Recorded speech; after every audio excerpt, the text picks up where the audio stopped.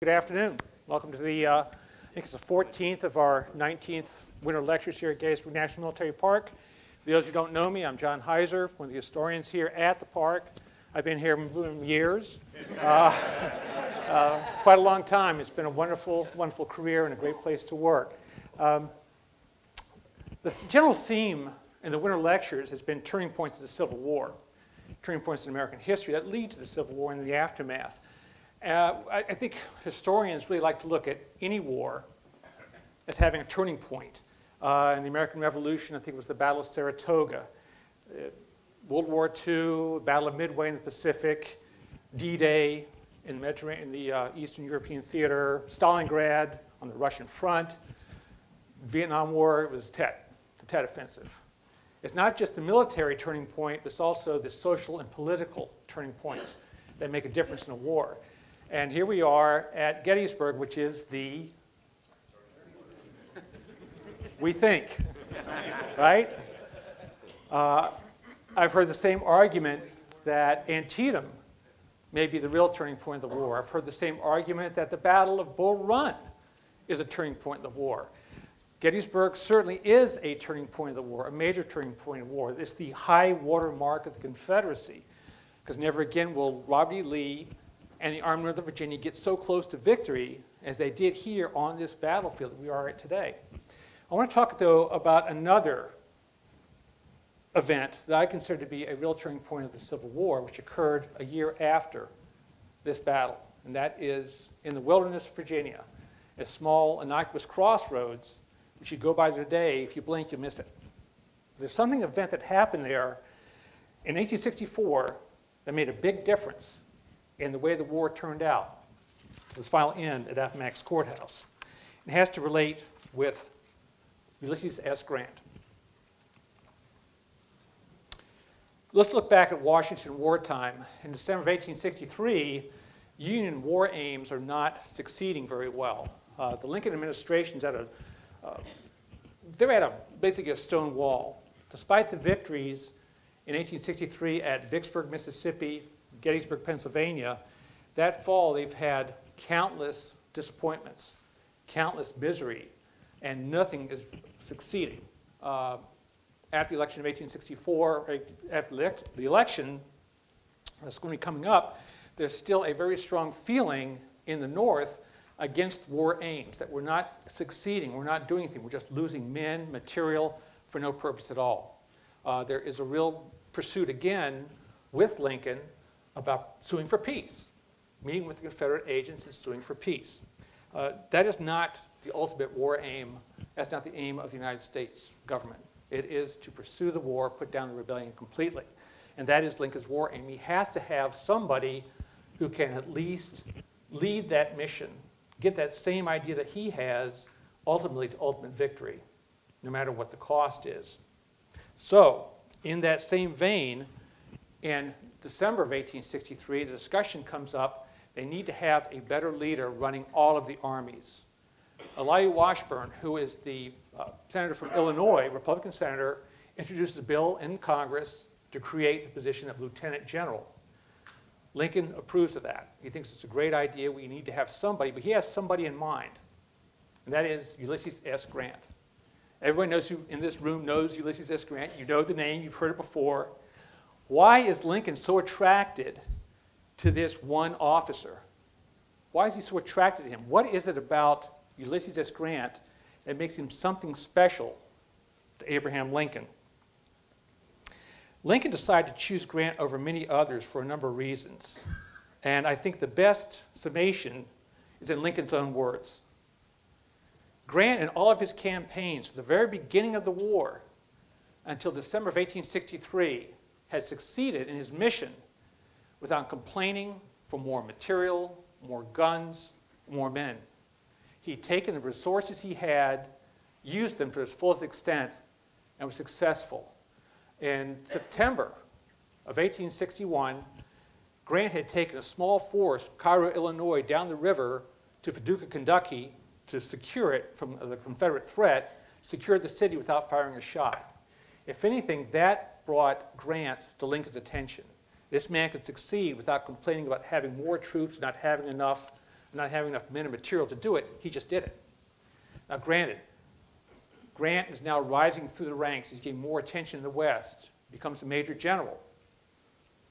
Battle of Shiloh occurs the following year, of which he says we weren't surprised, we knew that it was coming. Well, ultimately, in historical study, yes, the Battle of Shiloh was a surprise. Grant and Sherman were surprised there, but ultimately they won the battle, they turned the tide, just their own determination, and actually the determination and strength of their own men in that army. But Grant was somebody who was used to winning and doing it in a dogged, determined style. And that's maybe what really attracted Lincoln to Grant and the qualities he had as a leader. Many people who knew Grant, and that includes politicians, friends, and even those in the Army, often abandoned Grant for one reason or another. Either bad press, criticism in the papers, criticism from congressional leaders, politicians, whatever. But if anything, Lincoln stood by him until the entire way. As Absalom Markland, who was a spokesman at the time, said, other friends may have wavered in their friendship for General Grant and even recommended his removal from command, but Abraham Lincoln was faithful to General Grant through evil and good report both. So who was Ulysses Simpson Grant? He was born in Ohio in 1822. His father, Jesse, was a dry goods merchant, had a booming business that grew through time. And Grant had some of the best schools. He had good schooling, but he wanted to go to West Point. Got the appointment, went to West Point, graduated 1843, number 21 in the class of 39. He was not an exemplary student, not an outstanding student, wasn't always perfect on the drill field as a cadet, but he was good, studious general, or officer, cadet rather. Confused myself, jumping ahead of myself. He was a good cadet, and when he succeeds and gets out of service and becomes a second lieutenant of the 4th Infantry, moves to St. Louis, he does a pretty good job as a young lieutenant in the Army. While in St. Louis, he meets his future wife, Julia Dent. Grant is quickly bored by Army service. There's not much excitement to it, but he does his duty resiliently until, fortunately, there's a war with Mexico. But instead of leading troops in the field, Grant is what? A quartermaster. That's his primary job in the war with Mexico. In the aftermath, he does experience, because of attachments to headquarters, he does experience how armies operate. That experience is really useful to him in the future. But still now it's going right back to the same old boredom on Army bases. Though he gets married, they move to Sackett Harbor, New York, I believe, an Army post there.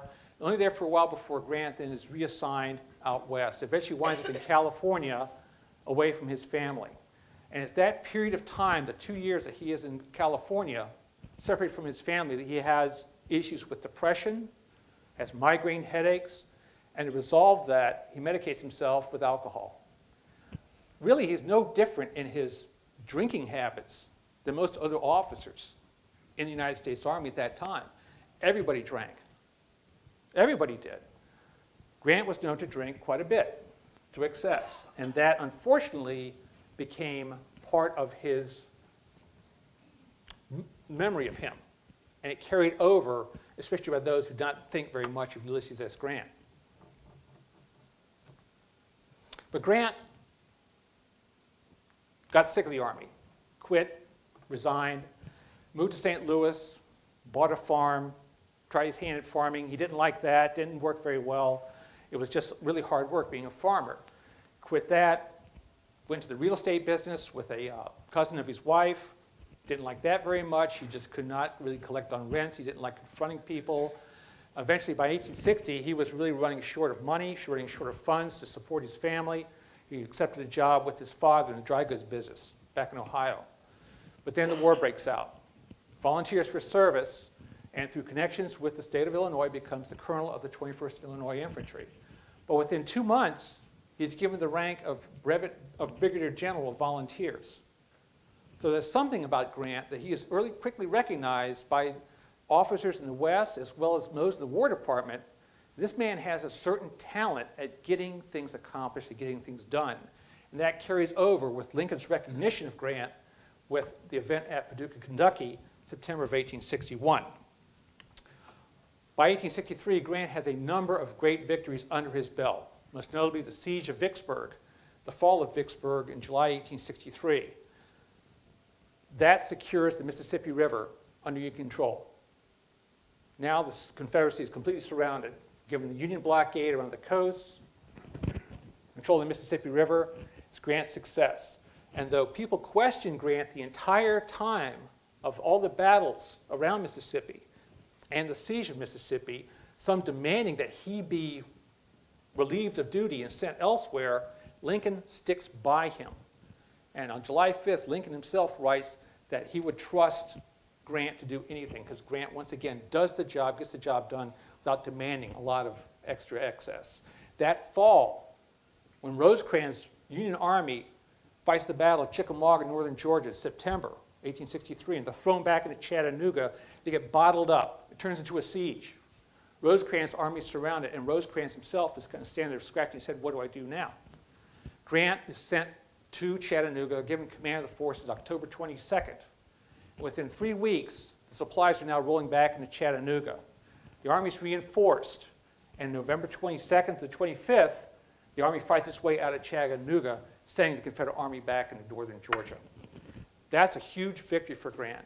And Grant himself quietly, resolutely gets the job done without complaining, demanding anything else. If anything, that's the type of person that Abraham Lincoln needs to lead all the Union armies, and that's why he's a favorite. Physically, Grant is not an imposing person. There's nothing really about him that really stands out. He's very thin. He's 135 pounds. He's only 5'10".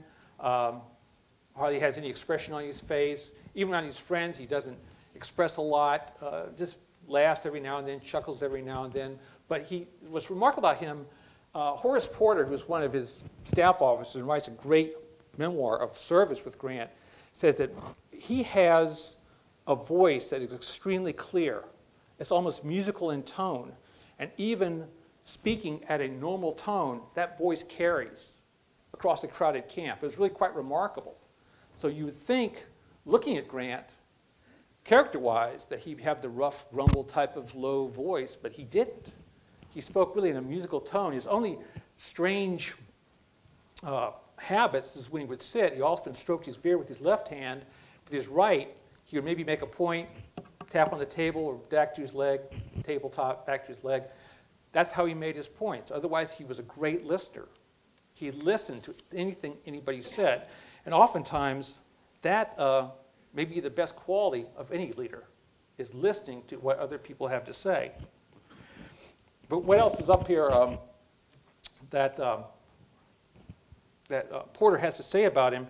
Grant had one small peculiarity to his face, and Porter points this out, kind of like Cromwell, Lincoln, and many other great leaders. He had one small wart on his face. I think it was on his right-hand side, just above his beard. That was the only bad quality to his looks. A square jaw, square face, really quite a handsome man, but very slight. And he always walked with kind of a stooped attitude. He never stood up straight. Never walked in step with anybody. He just walked from one point to another. He just walked at his own pace. So very unmilitary in a lot of ways. But Lincoln was absolutely sure he was the man. And when legislation was passed, Senate, creating the position of Lieutenant General, Abraham Lincoln sent a nomination right to Congress. Ulysses S. Grant would be his man to command all the Union armies, all of them. So now Grant's role is going to change from Army commander to commander of all of the Union armies, and his attitude is going to have to change. His strategy is going to have to change from one theater, the theater of Tennessee and Georgia, to a huge theater of how to defeat the Confederacy. So Grant receives the order on November 3rd. He knows, or March 3rd. He knows it's going to come sooner or later. There's words passed down to him from Washburn and his representatives. He's going to get the nomination and the rank of Lieutenant General, command of all the armies. He writes his friend William Tecumseh Sherman on March 2nd, saying that he'll kind of reluctantly accept the rank. One thing he will not do is put his headquarters in Washington, D.C. That is a condition that he will levy with the president. I'll take the rank, but I will not stay here in Washington. If anything, Grant recognized the problem in the East is the political atmosphere, and the political connections with the Army of the Potomac. He really thinks that's one reason the Army of the Potomac has had so many issues and so many problems is too much political interference. The West is completely different. They don't have that much political interference, apart from a few political officers out there, that they have in the East. So Grant receives the order, goes to Washington, and where he meets the president for the first time. He was reluctant to accept that rank, lieutenant general. It was a completely different assignment from what he had done for the previous years of the war. And now he has to think, like I said, something much broader, a larger strategy of how to defeat the Confederacy, not just in the East or the West or the far West, but the entire complex issue of how to do this. Grant is not really happy in a lot of ways, but he doesn't mind taking on this duty because he feels responsible to that duty. He's an Army officer, tried and true. Despite the fact he left the Army, he came back and became one of the best Army officers. Grant got his wish. He didn't have to make his headquarters in Washington, D.C. And within a couple of days, he laid out a plan of how they were going to attack the Confederacy in 1864. Reluctantly, he had to accept political appointments. Henry Halleck and Abraham Lincoln both said, you have to accept General Nathaniel Banks and Generals Benjamin Butler as officers in command of armies. If anything, he still had William Tecumseh Sherman he could depend on. Grant depended on Sherman for a lot of things because the two thought so much alike. Banks and Butler were questionable because of their political attachments, but also because they were just mediocre generals at best. But still, Grant thought of the prospects of how he's going to attack. And like he had done before, he's going to use every last resource he has, all of the armies all at once, to attack the Confederacy, to throw them completely off balance. In Louisiana, he would send Banks, Army of the Trans-Mississippi, against the Confederate forces there. In the center, William Tecumseh Sherman would strike towards Atlanta through northern Georgia, striking that arrow right into the heart of the Confederacy. In the east, Butler would take the Army of the James, threaten Richmond, while the Army of the Potomac then would strike towards Richmond, going through Lee. Grant then chose to put his headquarters with Meade. And on March 10th, when he visited the Army of the Potomac and had his first interview with George Gordon Meade, he told him at that time that my headquarters will be in the field with you. Grant came away from his visit with the Army of the Potomac impressed about how the quality of the Army, how well it was disciplined, how well it dressed. But he also realized there were issues with the Army system itself. And there was so much infighting within the command system itself between corps commanders and division commanders, brigade commanders. He thought the politics that are involved in this Army have got to stop. That's one reason he chose to be with the Army. The other reason was he realized that he's facing a brand new enemy. Not like he had faced in the Western Theater in Tennessee and Georgia and Mississippi. Robert E. Lee is a completely new animal. Comparison of the two.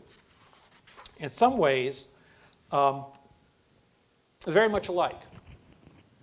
Both think on broader areas than just the placement of an army or a simple campaign. They think what we call today thinking outside the box. Lee, if anybody, was thinking further beyond Northern Virginia as far as Confederate strategy was concerned. Now Grant is tasked with that as well. And both share the quality of determination to get the job done. The question is, Grant wonders if Lee is as sly a fox as people say he is. Lee is willing to take chances, use opportunities to take those chances. And he's done so countless times. The minute he took command of the Army of Northern Virginia through the Gettysburg Campaign until the end of 1863. Grant is, I'd say, doesn't really throw caution to the wind, but he's more determined to get the job done. So the two of them, in some ways, are comparable to that. But it's quite a dichotomy you've got going on here between somebody who comes from completely different backgrounds, where Lee has been a career officer all of his life, Grant in and out of the Army, bored with Army life, gets back into it, but still can officially do the job. But the real strategy Lee realizes is he has to face Robert E. Lee and a completely different Army. As Grant wrote later on, he confides to his staff during the planning process, the force opposed to the Army of the Potomac was the strongest, the best led, and the best appointed army in Confederate service. Grant recognized that readily, and rightly so. Army of Northern Virginia was not like the wretched legions, and I have to attribute this quote to a friend of mine, nobody historical, but it's very true. The armies in the West were very, very different than the Army of Northern Virginia in the East. Had to do with leadership, had to do with organization, had to do with morale, and the general spirit of that army. And maybe being in Virginia, defending the capital of the Confederacy, had a lot to do with that. Because if you don't stop the Yankees in Virginia, very soon they're going to be in the Carolinas or Georgia or Alabama or your home in Texas. So the men there knew there was a lot more on the line than maybe people realized. And the man who was going to lead them was Robert E. Lee. Completely different army. On the other hand, Lee is probably wondering about Grant, because Grant's really an unknown commodity to him. As far as Lee is concerned, George Gordon Meade is still the commander of the Army of the Potomac. But who is this Grant? What makes him tick? What is his strategy? How does he run an army? How does he manage? The only thing Lee knows about Grant is from the Vicksburg campaign, victories in Tennessee, what he did at Chickamauga, victories from what he reads in the paper. He does get some really good, strong advice, though, from officers who knew Grant long before the war. And one is James Longstreet, who tells him that man will fight us every day and every hour till the end of the war. And Longstreet is clear, absolutely right. So while the Army of Northern Virginia is a different animal, Grant decides that he's got to take the task right to the Army. He tells Meade in his orders on April 9th, your objective is to drive towards Richmond, but your primary objective is one thing, Robert E. Lee, Army of Northern Virginia. You'll fight him wherever you find him, and you will fight it out on that line if it takes all summer. That's what he tells Lincoln. That's what he tells Meade. You will fight Lee wherever we find him. You get a hold of him, never let go of him. You're going to grapple with him. And so the situation, the terrain they have to fight over, is this area here, west of Fredericksburg, Spotsylvania County, south of the Rapidan, Rappahannock rivers. This area is called the Wilderness, well known at that time for being the wilderness because it was a pretty wild area, very rural, very remote. For years, since pre-colonial times, it had been logged out over and over and over again to feed the iron furnaces that populated the area. By the 1860s, those furnaces, the iron ore is given out. So what has grown back is basically a thick, tangled woodland, very wild, very hard to farm. No one's farming it. It's just basically wild woodland and young trees. There are areas with larger trees, but that is also complicated with thick understories, thick undergrowth. It's a very, very dense area. Both armies are used to this. They fought there at the Battle of Chancellorsville, May 2nd, 1863. So this is the area they're going to fight. Army of the Potomac is north of the Rapidan at Brandy Station. Army of Northern Virginia is south, centered around Orange Courthouse to the west.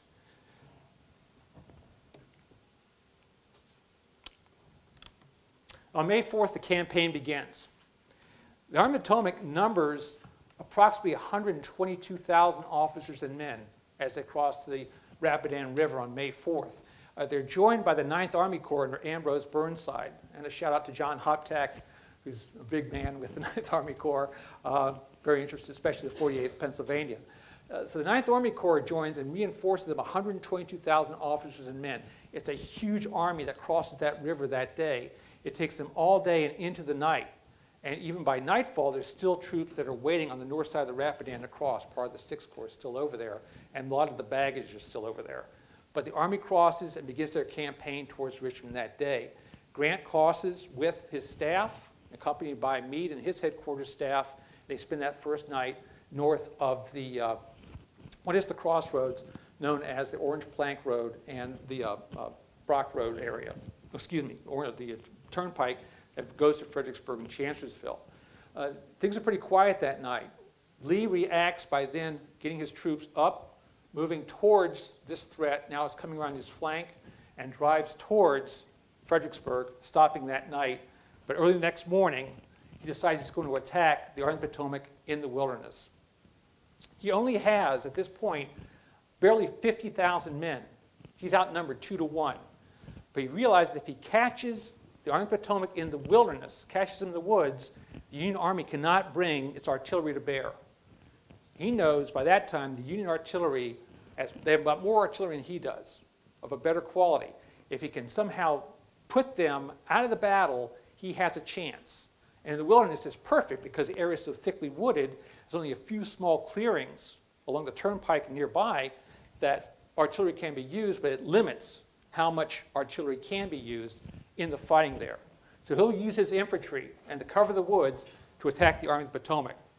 Has everybody here been to the battlefield of the wilderness?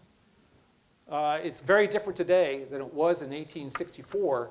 I have to admit, even by the time that I was first there in the 1970s, it's changed quite a bit. But it still is pretty much of a wild area. As the battle opens on May 5th, Army of the Potomac is now stretched out from the Orange Turnpike, which runs to Orange, Virginia, and then eventually to Fredericksburg, and then along the Brock Road, which runs to Spotsylvania Courthouse, about 10 miles south of there. Hancock's 2nd Corps is attacked by A.P. Hill's Corps. The battle first develops along the Orange Turnpike with Richard Ewell's 2nd Corps attacking the 5th Corps and eventually the 6th Corps. The battle becomes a huge inferno. Fighting rages throughout the day. A lot of back and forth movement, especially along the Orange Turnpike. This one area, Saunders Field, this is where the battle first begins. It's where it develops and sees some of the most intense fighting back and forth. It's one of the few cleared areas in the wilderness. And what's characteristic of the fight in the Battle of the Wilderness is here, with the limited use of artillery, there's a lot of infantry charges back and forth across this field. It's fighting around in the woods itself, but from there, that's the core of the fighting. On the north part, it extends off into the thickest part of the woods, the densest part. It's hard for troops to maneuver in. I think this illustration by Keith Rocco was pretty good in that it illustrates the type of close-in infantry fighting that occurred there around the edges of Saunders Field, not just on May 5th, but the following day on May 6th as well. Some of the other characteristics of the wilderness fighting was the density of the woods. Even though there were mature trees in there at the time, a lot of the understory covered, even with no leaves on it, covered approaches. So troops were stumbling into each other. And once the firing got started, the dense smoke really hung under those trees, and troops could not see each other. There was a feeling, as one veteran wrote, of isolation, fighting, even though you were standing side by side. Once the smoke rolled in, you could not see each other to either side of you. You could not see the enemy. It was this feeling of isolation there in the middle of fighting of the wilderness. This eyewitness sketch by Alfred Woad is a great example of how close the battle lines could be, but then suddenly obscured from view by that dense smoke. Another view that Woad drew, this is not more than a mile away from the Army of the Potomac headquarters where Grant was during the campaign. And again, it shows some of the density fighting in the woods, how woods were thick, and it was very easy, if you left a gap, for the enemy to get through, both ways. The Confederates did their best to charge, countercharge, were thrown back again and back and forth. It was such a confusing battle, even in the aftermath, as the officers tried to report what they did, there was no certain landmark to say we were at this particular spot at the time of the fighting. The reports from the wilderness actually are quite confusing as to where everybody did because the fighting was so confusing. What added to the horror of this battle, unlike any other, was the fires. The dry underbrush, the dry understory quickly caught fire from shell bursts and burning powder. And unfortunately, so many of the wounded, unable to help themselves or crawl away from the field, either smothered or burned to death. Several accounts from veterans of both sides talk about the horror that night of hearing the wounded crying for help in the woods as they slowly burned to death and could not be reached by their comrades and their friends. Those, one Confederate from South Carolina, I believe, said those cries of dying soldiers echoed him. He wrote that 40 years after the war. They still echoed in his ears that long afterwards. Again, about the isolationism. You're isolated in the wilderness, and this is maybe signatory of the type of fighting that occurred there. This scene by Winslow Homer was painted several years after the war when he was living in Maine. And the trees like that are very typical of the types of forests you see in Maine, not Virginia. But one thing it does show is the type of isolation these soldiers felt fighting in that thickly wooded area of the wilderness. The confusion, the fighting went on for 2 days with no results. What was Grant doing this entire time? Well, May 5th, he spent most of the time around Meade's headquarters, letting Meade direct the battle, because Meade was the commander of the Army of the Potomac. Grant had very little influence. Maybe he made a few suggestions of where to move troops, where to bring in supplies, and that's it. Unfortunately, during the day, he also had a terrible migraine set in. It was so bad, he went to lay down in a nearby tent. The reporters that were hanging around the Army of the Potomac headquarters, one of the reporters saw this and wrote, well, Grant's drunk again, lying in a tent. That was one of the first dispatches that came out of the Army. Grant is drunk again, lying in a tent. And he actually was suffering from a migraine headache. The next day, Grant was seen, again, walking around headquarters or leaning against a tree, wearing these gloves, simply whittling throughout the day as the battle raged no more than a mile and a half away. I think the most signatory event that afternoon occurred around 6 o'clock when John Gordon saw a break in the Union line and led a counterattack north of the Orange Turnpike that actually threw back part of the 6th Corps and part of the 5th Corps, and men came tumbling back into Army headquarters area. Even staff officers came riding back with these tales of, oh my gosh, we're being turned. Lee's done it again. He's going to come up behind us. He's going to roll us back. And one officer, who was supposedly a brigadier general, rode up, his horse frothing, and said, I've seen this before. Lee is going to turn our flank. He's going to cut us off from the river. Uncharacteristically, Grant, who was very calm, usually doesn't show much emotion, turns to this officer and tells him, some of you always seem to think Lee is suddenly going to turn a double somersault and land in our rear, and on both flanks at the same time. Go back to your command and try to think what we are going to do ourselves instead of what Lee is going to do. That alone, outburst, says something about Grant's focus. I don't care what Lee is doing. I don't care what you think he's going to do. He's not a magician. He's a man. He's a general in charge of a small army, and we can beat him if you're willing to do so.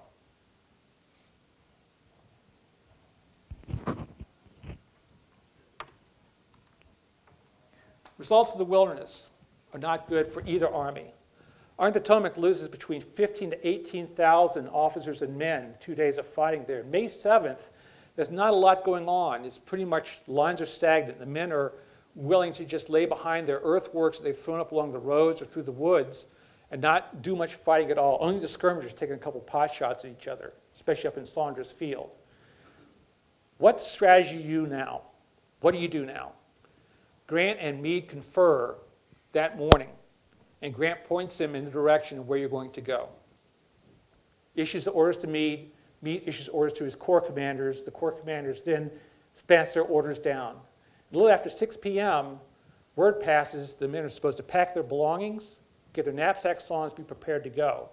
The 2nd Army Corps is stationed along the Brock Road, north-south road, leading from the wilderness to Spotsylvania.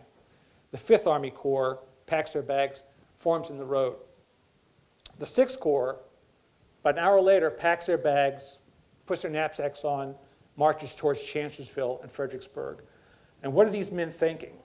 Well, the rumblings to the rank is Lee has done it again. We're going back across the river.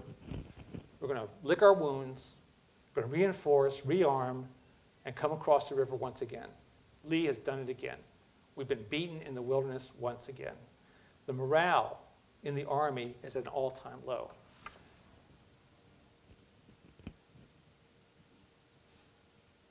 As the 5th Corps starts to march down the Brock Road, they come to the intersection with the Orange Plank Road, one of the older roads, through the wilderness area.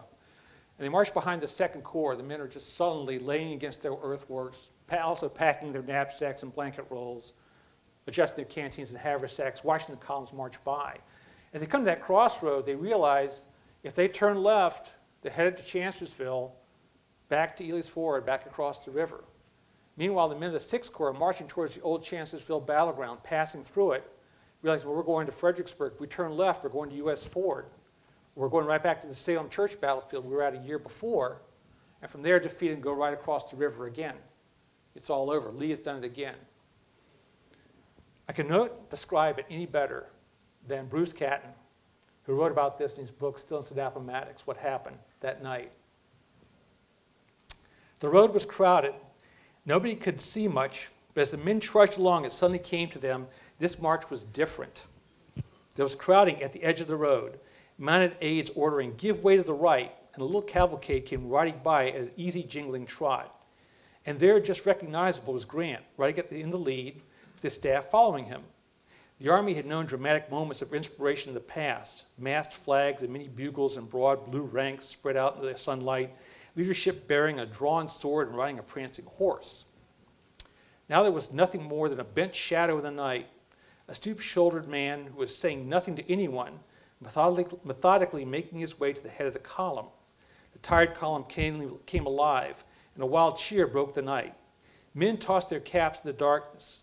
It had their fill of desperate fighting, and this pitiless little man was leading them into nothing except more fighting. But at least he was not leading them back in sullen acceptance of defeat. And somewhere, many miles ahead, there would be victory for those who lived to see it. As Grant approached Brock Road, the intersection, the men of the Fifth Corps arrived there, and they're ordered to go south. What would you do if you had been fighting an enemy for 2 years and you know you're going to retreat when suddenly somebody comes up and says, no, we're not going to quit? How would you feel? Cheer. They cheered. And all of a sudden, you might as well have just given each man a cup of sugar because they were exhilarated after fighting 2 days. Exhaustion didn't mean a thing. One veteran wrote, the exhaustion ran out of my body like fluid. And we were all spirited. The drums picked up. Men cheered. Boys tossed their caps in the air because we knew now we were going to take Lee to task. We were going to defeat him. We were finally going to show him what we were made of. We were going to fight him. And that was thanks to Ulysses S. Grant. So there's a determination. There is a turning point right there. That little innocuous crossroads in the wilderness. James McPherson, in his book Battle Cry of Freedom, also referred to this particular event, saying Grant had told Lincoln that whatever happens, there'll be no turning back, and no truer words were spoken. This one veteran said, we're not skedaddling after all. Our spirits rose. This moment we marched free men and began to sing. Another man just said, thank God we're getting out of this gloomy wilderness. So everybody had a different attitude. By May 21st, the Army had been through a week and a half of intense combat at Spotsylvania Courthouse. Again, Lee had been able to stop the Army of the Potomac from an advance on Richmond, thwarted him, could not break the line. Grant again ordered another sliding motion around Lee's positions there, headed towards Richmond. On May 21st, he had a meeting of all the staff officers at Massaponax Church, which is still there in Spotsylvania County, Virginia. And as a matter of fact, the original pews that the officers sat on is still in the church. There's a series of photographs taken by Timothy O'Sullivan from the peak of the church of the officers gathering out there.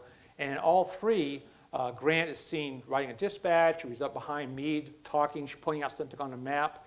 But one of the most particularly interesting parts of those images is this one right here. This is a blow-up of Grant quietly sitting amid all the chaos, smoking a cigar. And it's one of the few images ever taken of Grant holding a sword. He usually left his sword with the baggage. So it's interesting he even had a sword in his hand that day. But you have to wonder, what is he thinking? What is he thinking at that moment? Because after 2 weeks of heavy fighting, that the Army of the Potomac has suffered almost 20,000 casualties, more in this heavy fighting. More troops are coming in, but now he still cannot get a hold of Lee long enough to just beat him to a pulp. And now he's got to keep moving south. that goes right back to the adage of what Grant thought. He'd been thwarted at Todd's Tavern between Spotsylvania Courthouse and the Wilderness because baggage wagons got in the way, blocked the road. The infantry couldn't get to Spotsylvania in time. Confederates arrived first. And he even wrote later, in 1885, in his memoirs, that accident often decides the fate of battle. It's accidents that you will decide one way or the other whether you are the victor or you are defeated. He carries that philosophy, I think, throughout the war. At this time, is Grant mindful of the losses of the Army? Is he thinking about what Sherman is doing in North Georgia? Is he thinking about what Butler is doing on the peninsula outside of Richmond? Is he thinking about Nathaniel Banks in Louisiana? Is he thinking about the Red River Campaign? What is he thinking? I think he's concentrating at this point on, I've got to get a hold of Lee. I'm going to find Lee and never let go of him. But you also have to wonder, too, what is Lee thinking? What is Robert E. Lee thinking May 21st, 1864, as again, the Army of the Potomac is packing up their bags, slinging their knapsacks, and trying to march around his flank again? What is Lee thinking of this guy? He can't figure this one out. He's not like all the others. He's not one to accept defeat and walk away from the battlefield with defeat on his shoulders to rebuild. He actually is the winner. Well, often people argue that the Battle of the Wilderness is a draw. Grant loses the Battle of the Wilderness. Not in Grant's mind. If anything, withdrawing and continuing the campaign towards Richmond, finding Lee again, getting a hold of him, and fighting Lee, he is the victor. He takes victory out of that Battle of the Wilderness. And maybe that's why that is another turning point, a major turning point of the American Civil War. Grant never really wrote much about this or the importance of this particular event on May 7th, the way I look at it, the way others look at it. He did not really write it until he's 1885. Unfortunately, when he was dying, did he write his memoirs. For those of you who don't know a lot about the history of General Grant after the war, his fame, bring Lee to surrender at Appomattox Courthouse, president for 2 terms, after he went into business with a unscrupulous business partner, and in 1882, I believe it was, lost every last cent he had, or 1884, I believe, he lost every last cent he had. Family was destitute. He was offered, at the time he was living in New York, he was offered by Century Magazine publishers to write a few articles, and for a little bit of a modest income, he wrote several articles for the Century Magazine, which some of you might recognize as Battles and Leaders of the Civil War. It was at that time that a good friend of his, Mark Twain, visited and said, you should really write your memoirs. People want to know what you thought as general of the armies, as a victor for the Union in the Civil War. And Grant was kind of intrigued by this because he started to enjoy writing. It was quite a good hobby for him, and he enjoyed writing and he was a good writer. Wasn't bad at all. If you've ever read Grant's memoirs, and I have to admit, I have read most of it, not all of it, I read most of it, it's excellent. Just the way he writes, it takes you into the story exactly the way his mind is reading. So he begins to write. Unfortunately, that same month, he notices he has a lot of pain in his throat, the back of his shoulders. Goes to the doctor, he has inoperable throat cancer. Years of smoking cigars have finally taken their toll on General Grant. The diagnosis is not good. It's going to kill him eventually. So with a fervor, he then sits down and writes his memoirs. Feverishly, he works through November, January, February. He has his son Fred and a former Army clerk, Adam Badeau, I think the fellow's name was, to assist him. Badeau was a writer to himself. He was also he had been a minister under Grant's presidential administration, was a pretty good writer himself, and Badeau was editing the manuscript daily, giving Grant information. And in March, as Grant is really getting sick, he demands more money because there are rumors floating around the papers that Badeau is actually the ghostwriter for Grant's memoirs. And Badeau wants to take advantage of that. He demands not just more money for his contract, he also wants part of the royalties from the publication of the book. Grant is writing this to save his family, and to be treated this way backstabbed this way is almost too much for the general. He immediately fires Badeau, has him thrown out of the house, and his health then begins to rapidly decline. By mid-May, third week of May, he cannot speak, can hardly walk, has constant pain throughout the day, still has these migraine headaches. He is a physical wreck, but he still feverishly sits and writes every day. Doctors finally recommend that he goes to this hotel in upstate New York. The air is a little bit better than New York City. He and his family pack, they go there, and there he sits on the porch daily and writes, works on his memoirs. At night, his son Fred looks over what he's written, makes a few minor editorial changes, and then it goes into the pile for publication. He finally finishes this incredible memoir, puts his pen down, 2 days later, passes away. July 23rd, 1885. Ulysses S. Grant is gone. They hoped to initially sell about 2,000 copies. Sold over 30,000 copies in the first run. It was an incredible demand for his memoirs. The family from the royalties made almost $500,000, saving the Grant family from financial wreck, financial ruin. Grant never lived to see it, but he did that as a contribution to his family. Not just a contribution to his family, but also in his memoirs, what's unique is that he dedicated his memoirs to the memory of the American soldier who fought in the American Civil War. He explained to his brother Fred, who asked him, why don't you just dedicate it to the Union soldiers and sailors? Grant explained, I dedicate it to men of both sides, those we fought with and those we fought against, to help with the healing of this nation. Because very much the United States was still divided by sectional feeling as late as 1885. And Grant knew that, and hoped that his memoirs at least would have some sense of healing the nation and bringing the nation back together. As he wrote, the art of war is simple enough. You find out where your enemy is, get at him as soon as you can, strike him as hard as you can, and keep moving on. I think that basically signifies his philosophy and his strategy in 1864 that ultimately leads in that long road to Appomattox Courthouse. And it's the Army of the Potomac, the Army of the James that follow him to the ultimate end, and ultimate victory, and ultimate peace in this country. So, this little crossroads, Brock Road, Orange Plank Road today, you can drive right by it, not even know it's there. Not even know it's there. Not really realize the significance of what happened at that crossroad, even on May 7th. The spiritual thing it did to the men of the Army of the Potomac, not the officers, I'm talking about the enlisted men, those who had been in the trenches, those who did all the dirty work, all the dirty fighting. What happened at that crossroads that night meant more to them than probably any other event of the war. Because finally we've got a general who's going to lead us to victory and lead us to the very end. In 2013, Chris Mikowski, he has a great blog called Emerging Civil War, and he wrote about this. I have to admit that in 1976, when I first went to Fredericksburg, Spotsylvania, National Military Park, as a young park ranger, I spent a lot of time in the wilderness because I was always fascinated with the Overland Campaign. I'd read part of Grant's memoirs in college. I'd read several books. This is long before Gordon Ray and several others came along.